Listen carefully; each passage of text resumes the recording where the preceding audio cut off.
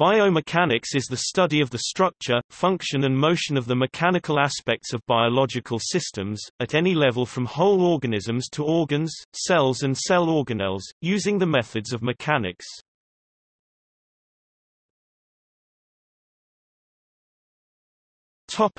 Etymology.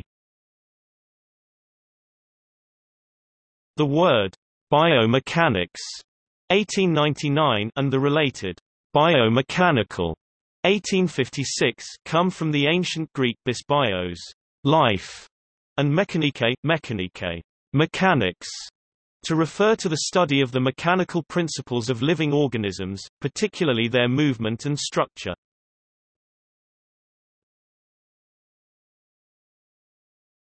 Topic: Subfields.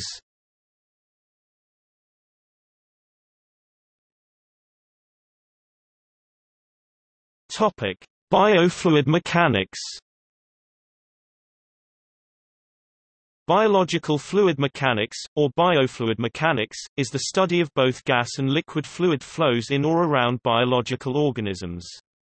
An often studied liquid biofluids problem is that of blood flow in the human cardiovascular system. Under certain mathematical circumstances, blood flow can be modeled by the Navier-Stokes equations. In vivo whole blood is assumed to be an incompressible Newtonian fluid. However, this assumption fails when considering forward flow within arterioles. At the microscopic scale, the effects of individual red blood cells become significant, and whole blood can no longer be modeled as a continuum. When the diameter of the blood vessel is just slightly larger than the diameter of the red blood cell, the Faraas-Lindquist effect occurs and there is a decrease in wall shear stress. However, as the diameter of the blood vessel decreases further, the red blood cells have to squeeze through the vessel and often can only pass in single file. In this case, the inverse Faraas-Lindquist effect occurs and the wall shear stress increases. An example of a gaseous biofluids problem is that of human respiration. Recently, respiratory systems in insects have been studied for bioinspiration for designing improved microfluidic devices.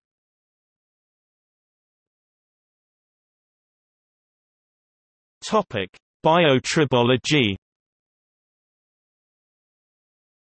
The main aspects of contact mechanics and tribology are related to friction, wear and lubrication.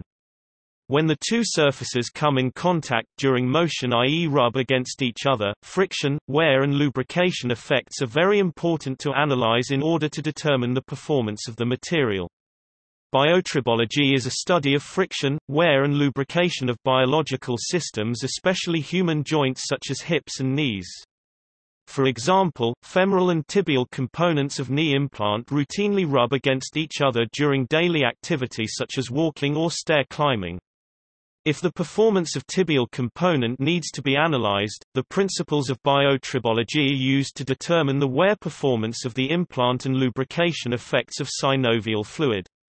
In addition, the theory of contact mechanics also becomes very important for wear analysis. Additional aspects of biotribology can also include analysis of subsurface damage resulting from two surfaces coming in contact during motion, i.e. rubbing against each other, such as in the evaluation of tissue-engineered cartilage.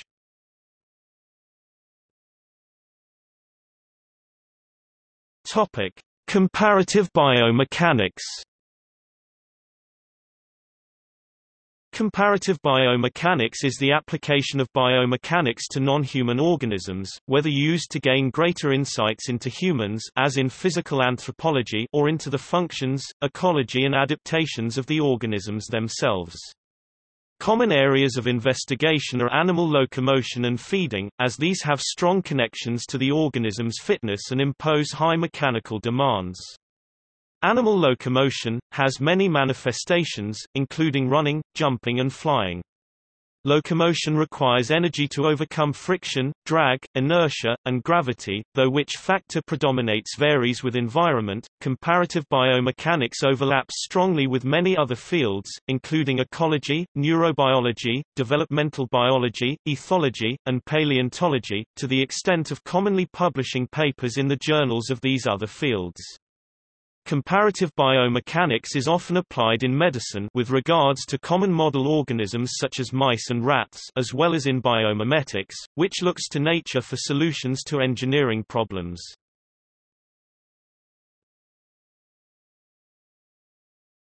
Topic: Computational biomechanics.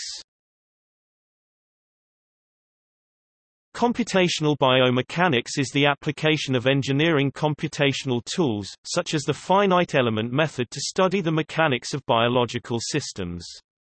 Computational models and simulations are used to predict the relationship between parameters that are otherwise challenging to test experimentally, or used to design more relevant experiments, reducing the time and costs of experiments. Mechanical modeling using finite element analysis has been used to interpret the experimental observation of plant cell growth to understand how they differentiate, for instance.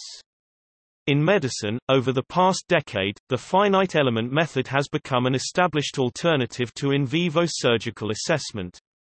One of the main advantages of computational biomechanics lies in its ability to determine the endo-anatomical response of an anatomy, without being subject to ethical restrictions. This has led Fey modeling to the point of becoming ubiquitous in several fields of biomechanics, while several projects have even adopted an open-source philosophy, e.g. Biospine.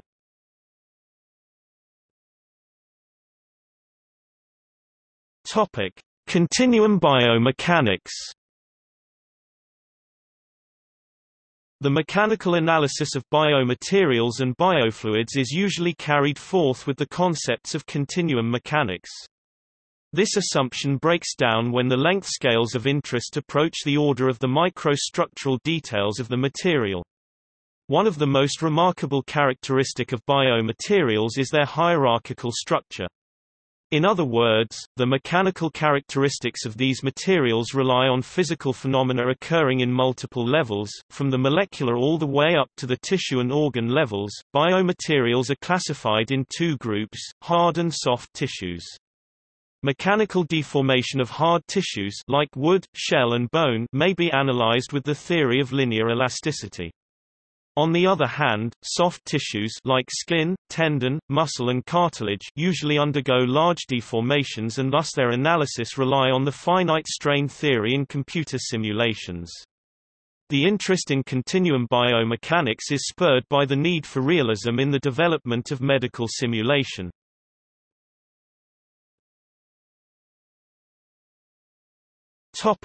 Plant biomechanics. The application of biomechanical principles to plants, plant organs and cells has developed into the subfield of plant biomechanics.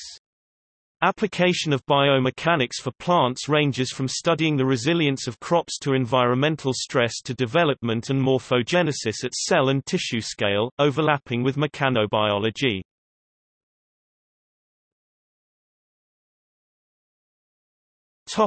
Sports biomechanics. In sports biomechanics, the laws of mechanics are applied to human movement in order to gain a greater understanding of athletic performance and to reduce sport injuries as well. It focuses on the application of the scientific principles of mechanical physics to understand movements of action of human bodies and sports implements such as cricket bat, hockey stick and javelin, etc.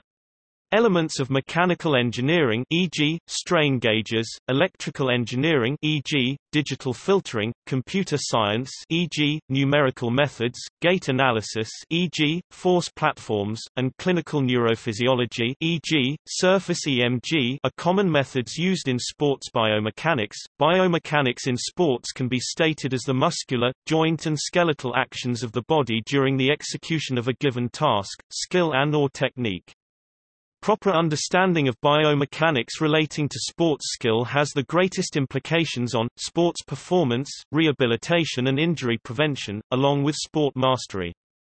As noted by Dr. Michael Yessis, one could say that best athlete is the one that executes his or her skill the best. Other applied subfields of biomechanics include, allometry, animal locomotion and gait analysis, biotribology, biofluid mechanics, cardiovascular biomechanics, comparative biomechanics, computational biomechanics, ergonomy, forensic biomechanics, human factors engineering and occupational biomechanics, injury biomechanics, implant medicine, orthotics and prosthesis, kinesiology, kinetics plus physiology, musculoskeletal and orthopedic biomechanics, rehabilitation, soft body dynamics, sports biomechanics. Topic: History.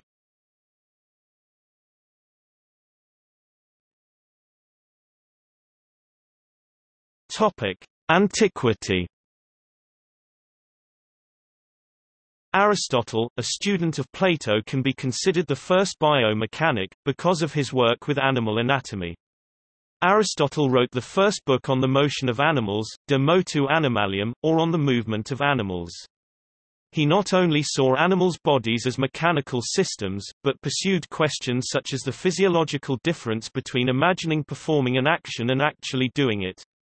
In another work, On the Parts of Animals, he provided an accurate description of how the ureter uses peristalsis to carry urine from the kidneys to the bladder. With the rise of the Roman Empire, technology became more popular than philosophy and the next biomechanic arose.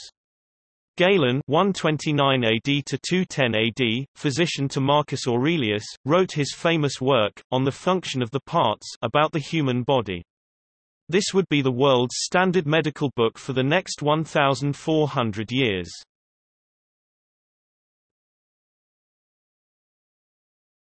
Topic: Renaissance. The next major biomechanic would not be around until 1452, with the birth of Leonardo da Vinci. Da Vinci was an artist and mechanic and engineer. He contributed to mechanics and military and civil engineering projects. He had a great understanding of science and mechanics and studied anatomy in a mechanics context. He analyzed muscle forces and movements and studied joint functions. These studies could be considered studies in the realm of biomechanics. Leonardo da Vinci studied anatomy in the context of mechanics. He analyzed muscle forces as acting along lines connecting origins and insertions, and studied joint function. Da Vinci tended to mimic some animal features in his machines. For example, he studied the flight of birds to find means by which humans could fly, and because horses were the principal source of mechanical power in that time, he studied their muscular systems to design machines that would better benefit from the forces applied by this animal. In 1543, Galen's work, On the Function of the Parts, was challenged by Andreas Vesalius at the age of 29. Vesalius published his own work called, On the Structure of the Human Body. In this work, Vesalius corrected many errors made by Galen, which would not be globally accepted for many centuries. With the death of Copernicus came a new desire to understand and learn about the world around people and how it works. On his deathbed, he published his work, On the Revolutions of the Heavenly Spheres. This work not only revolutionized science and physics, but also the development of mechanics and later biomechanics. Galileo Galilei, the father of mechanics and part-time biomechanic, was born 21 years after the death of Copernicus. Galileo spent many years in medical school and often questioned everything his professors taught. He found that the professors could not prove what they taught, so he moved on to mathematics, where everything had to be proven. Then, at the age of 25, he went to Pisa and taught mathematics. He was a very good lecturer and students would leave their other instructors to hear him speak, so he was forced to resign. He then became a professor at an even more prestigious school in Padua. His spirit and teachings would lead the world once again in the direction of science. Over his years of science, Galileo made a lot of biomechanical aspects known. For example, he discovered that animals' masses increase disproportionately to their size, and their bones must consequently also disproportionately increase in girth, adapting to load-bearing rather than mere size. The bending strength of a tubular structure such as a bone is increased relative to its weight by making it hollow and increasing its diameter. Marine animals can be larger than terrestrial animals because the water's buoyancy relieves their tissues of weight. Galileo Galilei was interested in the strength of bones and suggested that bones are hollow because this affords maximum strength with minimum weight. He noted that animals' bone masses increased disproportionately to their size. Consequently, bones must also increase disproportionately in girth rather than mere size.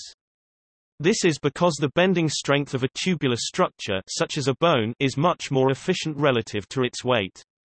Mason suggests that this insight was one of the first grasps of the principles of biological optimization. In the 16th century, Descartes suggested a philosophic system whereby all living systems, including the human body but not the soul, are simply machines ruled by the same mechanical laws, an idea that did much to promote and sustain biomechanical study.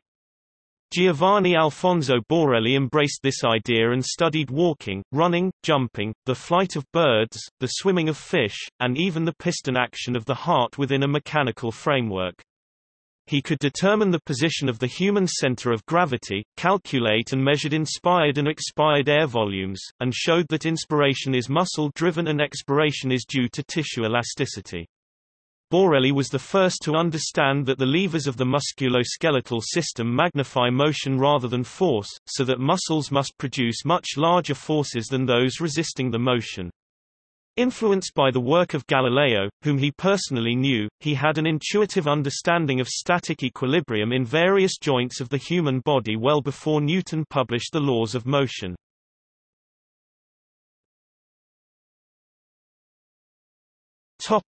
Industrial era. The next major biomechanic, Giovanni Alfonso Borelli, was the first to understand that the levers of the musculature system magnify motion rather than force, so that muscles must produce much larger forces than those resisting the motion. Using the works of Galileo and building off from them, Borelli figured out the forces required for equilibrium in various joints of the human body. He even discovered the human center of gravity and air volume as well as muscle elasticity. His work is often considered the most important in the history of biomechanics because he made so many new discoveries that opened the way for the future generations to continue his work and studies. It was many years after Borelli before the field of biomechanics made any major leaps. After that time, more and more scientists took to learning about the human body and its functions. There are not many notable scientists from the 19th or 20th century in biomechanics because the field is far too vast now to attribute one thing to one person. However, the field is continuing to grow every year and continues to make advances in discovering more about the human body. Because the field became so popular, many institutions and labs have opened over the last century and people continued doing research. With the creation of the American Society of Biomechanics in 1977, the field continues to grow and make many new discoveries. In the 19th century, Étienne Jules Marie used cinematography to scientifically investigate locomotion. He opened the field of modern motion analysis by being the first to correlate ground reaction forces with movement. In Germany, the brothers Ernst Heinrich Weber and Wilhelm Eduard Weber hypothesized a great deal about human gait, but it was Christian Wilhelm Braun who significantly advanced the science using recent advances in engineering mechanics. During the same period, the engineering mechanics of materials began to flourish in France and Germany under the demands of the Industrial Revolution. This led to the rebirth of bone biomechanics when the railroad engineer Carl Kuhlmann and the anatomist Hermann von Meyer compared the stress patterns in a human femur with those in a similarly shaped crane. Inspired by this finding, Julius Wolff proposed the famous Wolff's law of bone remodeling.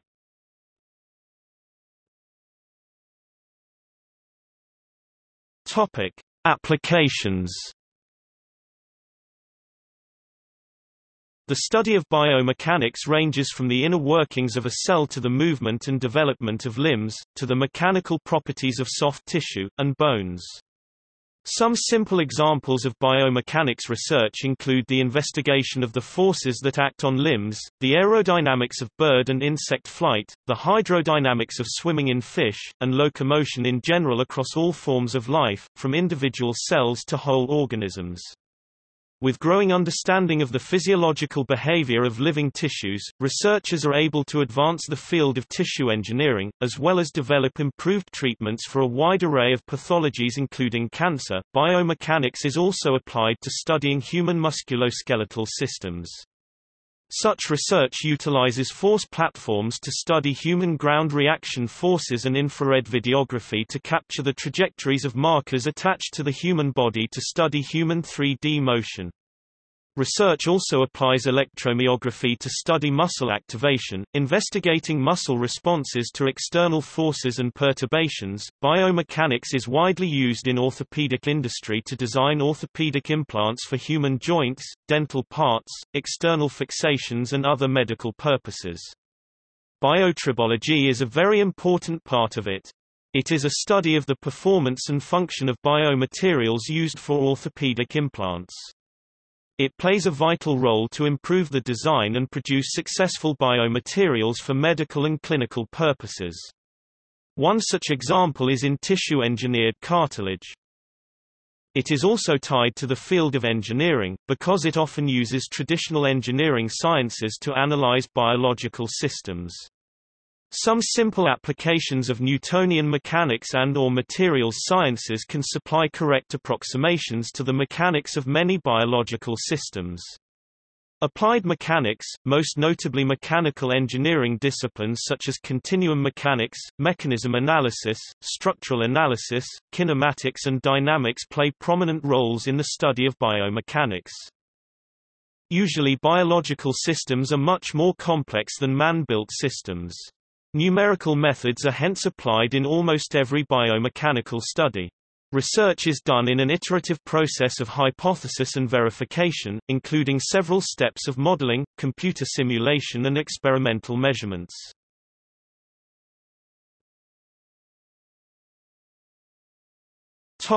See also: